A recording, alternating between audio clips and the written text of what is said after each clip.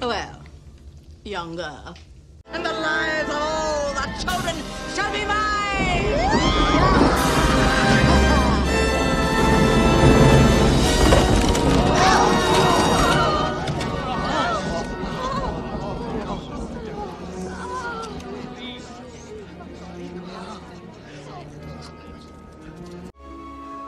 William Butcherson? Lost soul? Billy Butcherson was Winifred's lover, but she found him sporting with her sister Sarah. So she poisoned him and sewed his mouth shut with a dull needle, so he could...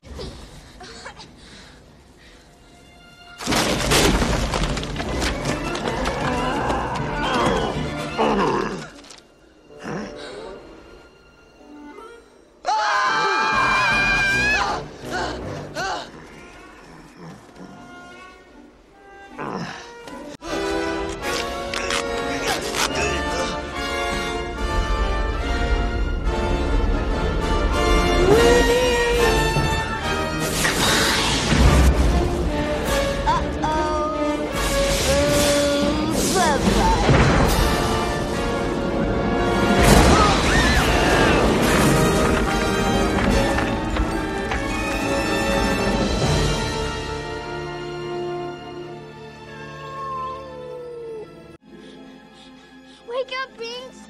Binks, wake up! Like last time!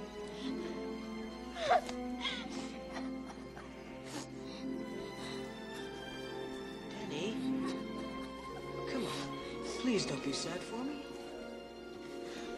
Binks? Is that you? Yeah. The witches are dead. My soul's finally free.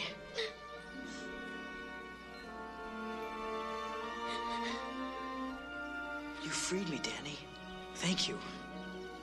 9 people died in Hocus Pocus, and most of them were the Sanderson sisters. The victims include 7 female and 2 male, giving us a very rare, very unlikely, mostly female pie chart, even though most of them are the Sanderson sisters again. With a runtime of 96 minutes, that comes out to a kill on average about every 10.666 minutes. Wait a minute. The Golden Chainsaw Award is easily going to Winifred Sanderson. I mean, come on, she turns into a statue, then blows the frickin' up. I mean, how can you beat that? I know this movie is PG-13, but dang, is that a great kill. The Dull Machete is easily going to Emily Binks, who just got her youth sucked out like she was a Capri Sun. It was still pretty traumatizing to watch when you were younger. Before you leave the video, I need to let you know some things. So, in case you didn't know, this video was picked from a collection of randomly picked letters. Whichever letter was picked the most would be a kill count. A was the most picked letter, so you got the Hocus Pocus kill count. So I'm here to tell you what you could have got from whatever that was. Okay, so if you picked B, you would have gotten the first episode of Murder Drones from the Glitch Productions. In case you don't know that, they're from the same dudes who made SMG4.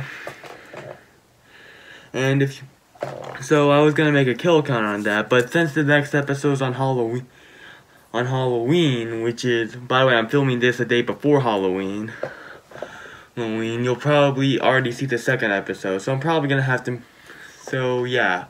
And you would have gotten the first episode, if you voted B. And then the next one is Candyman, which I revealed in the comments, which was C.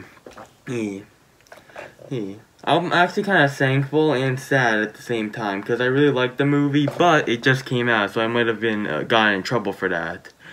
If you picked D, you would have gotten the original Dracula, made by Universal. And if you picked E, you would have gotten Little Shop of Horrors with Rick Moranis.